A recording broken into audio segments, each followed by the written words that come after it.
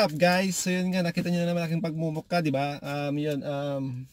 So paglabas ko kanina ay may natanggap akong delivery from Amazon at in-order namin Mrs. noong isang araw, 2 days lang at natanggap na namin.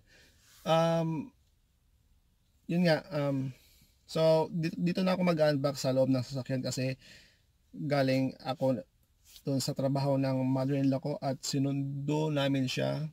Kasama ko yung father-in-law ko at yun, nasa loob na sila at ayun ako dito sa loob ng sasakyan at eto nga siya guys. So yan, takpan natin yung address at baka may magpadala ng laptop. Yan, so yun nga, bago ko to buksan at panoorin muna natin yung unboxing ng microphone at yung adapter ng GoPro ko. Yun nga, sige, panoorin na lang guys. Balikan ko yun. Take me away from home. Show me all the places I've never known. And we'll chase the night, race all of these broken dreams in flight, and we'll fly.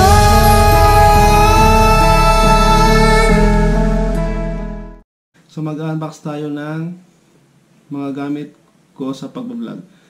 So pumasok muna tayo sa kabilang kwarto kasi nanonood si Mrs. ng Netflix. So isang araw bumili kami ng sa Best Buy, bumili kami ng microphone. Yung Rode microphone. Ang Rode ng mga Pilipino. Ito katatanggap ko lang. Ayan. Sinurprise ako ni Mrs. Kasi nung bumili ako ng Rode microphone ay kailangan ko pa ng adapter. Sorry. Adapter para may kabit ko sa GoPro ko. At ito yung laman niya. At meron din greetings dito. Merry Christmas and Happy New Year, Papa. I love you so much. From Mayjen. So hindi ko nagamit. Ito sa araw yung binili namin to kasi kailangan ko ng adapter. Yung itong adapter ko ay wala sa mga shop dito. Sa Best Buy wala rin. So binili pa ng misis ko. Pinaship pa. Ewan ko sa kinuha. Sa GoPro. Site 4. Sa Amazon. So testingin natin to. At i-unbox na natin. At para maging maganda yung boses natin dyan. Kasi parang yung boss ko. Pakakita. Yan. Buksan na natin. Buksan na natin. Yan. Yan. Walang kutsilyo. Yes. Wala kayong kutsilyo kung ballpen.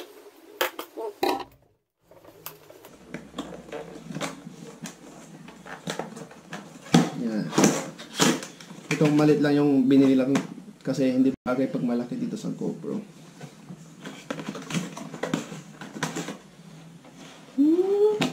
Charan! Charan! Ano ba yan? Yeah. Yan yan.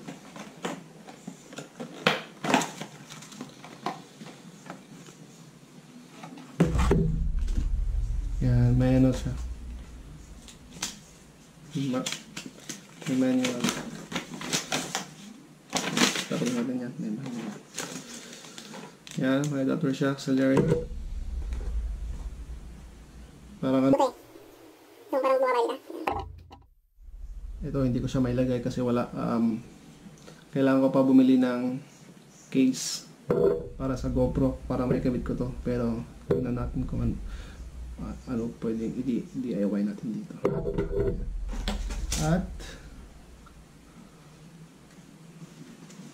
ito, pangpunas ng ano. Yan, so natin yung mga yan. Yan. Ito. Tignan natin ano naman. Ito, GoPro natin.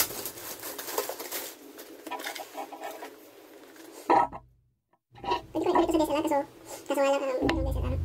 Ay, huwag gamitin kasi hindi siya mirrorless. Yan. So kapag nakaharap yung camera sa akin, hindi siya mag-autofocus. Blurred siya palagi. Yan. Hindi ko naman. So, ito na yun. Adapter na to. Mahal-mahal mo. Yan.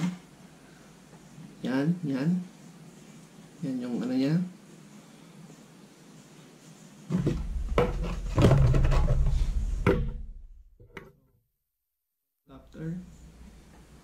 Ito yung adapter niya. Ang mangyayari ay kakabit ko siya rito. Yan, pasok. At kakabit ko yung mic dito banda. So ganyan siya.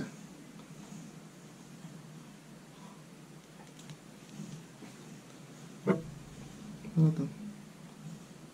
Ano to ilagay? Yan ako. So ito-try natin kung ano, paano nga ba to. Hey, what's up guys? So yun nga, nakikabit ko na yung yung mic tsaka yung adapter. So kamusta yung audio ko guys? So kamusta siya guys? Ito siya. So hindi ko pa siya makikabit sa taas kasi kailangan ko talaga siya ng case ng GoPro para sa mic. So yun lang. Yan. So wala na yung yung pangit na sounds. Boom! So yun nga guys. So napanood nyo na yung unboxing ng anong tawag doon. Kalimutan ko. Yung microphone at yung adapter. At eto na yung bubuksan natin. At nakabukas na nga siya. So yun nga. Tignan natin yung loob. Silip natin. Box.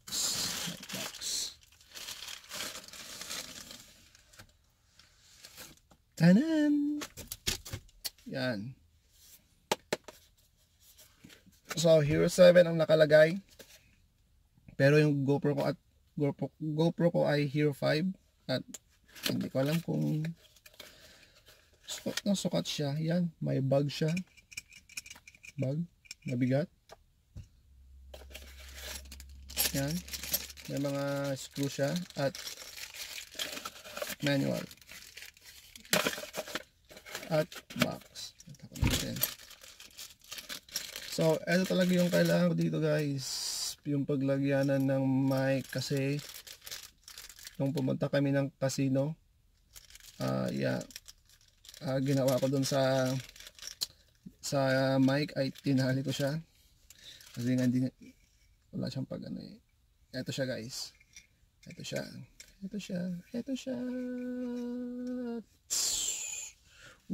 Tsaka meron pa siyang hindi ko to kailangan. Yun nga guys, yan. Meron siyang meron pa siyang takip. Bang. Ang nakalagay ay Hero 7. Yan, may screw pa siya dito sa bitan. Ewan ko kung ano. So, kakabit na natin ngayon at imamontage natin kung ano nga. Excited na ako guys. Excited na ako. Hindi ko na maibalik. Ano nga ba? So yun nga, montage.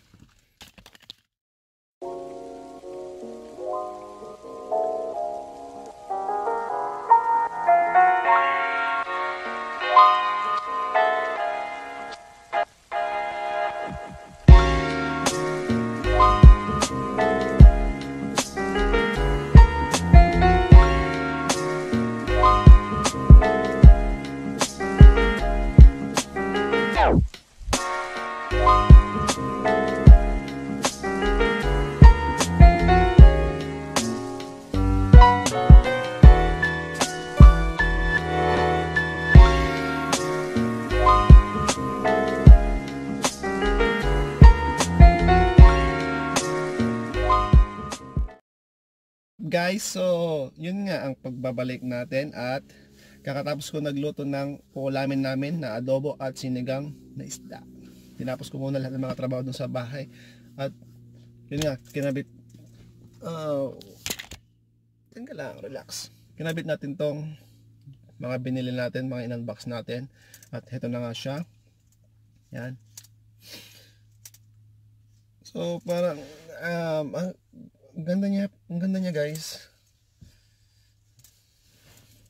Kasi dati ito nakatali siya dito. Nakatali siya. Ang hirap kaya. So yun nga. Na kompleto na natin yung setup natin. So ito yung gusto kong stick kasi na e-extend siya. Yan. Na-extend.